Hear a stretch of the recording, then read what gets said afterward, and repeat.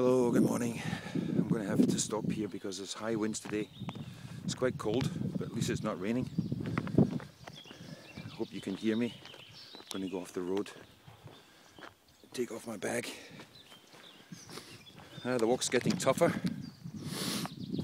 It's the 5th day, and today's walk is dedicated to the 137 Tibetans that have set themselves on fire, self-immolated for freedom and justice in Tibet. 137 people setting themselves on fire. It's shameful that the media or our leaders in the West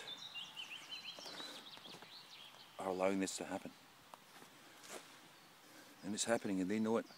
So we have to put more pressure on them, for them to speak about this, not just raise concerns or press China about human rights, because the Chinese criminals, they don't have any respect for human rights at all.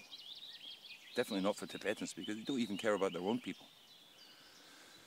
Anyway, today's Wednesday, a very special day for Tibetans anyway, the Laka. And Wednesdays inside Tibet, for some years now, they've developed a very subtle form of protest. In those days they boycott the numerous Chinese shops inside Tibet, and they buy at Tibetan shops and stalls. They wear traditional clothes and they speak Tibetan. So that's spread also into exile, and it's really nice to see the Tibetan youth in exile making more efforts to retain their culture, speak their language, learn their language.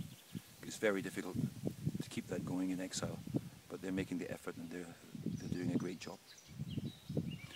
Another reason why this day is special is that Germany, the country in which I'm walking at the moment, is blessed because His Holiness is coming today. He's going to be in Frankfurt. Some of my friends and a lot of non-Tibetans are going to be there. So I wish you all the best with that. Enjoy his presence and appreciate it and listen to what he's saying. And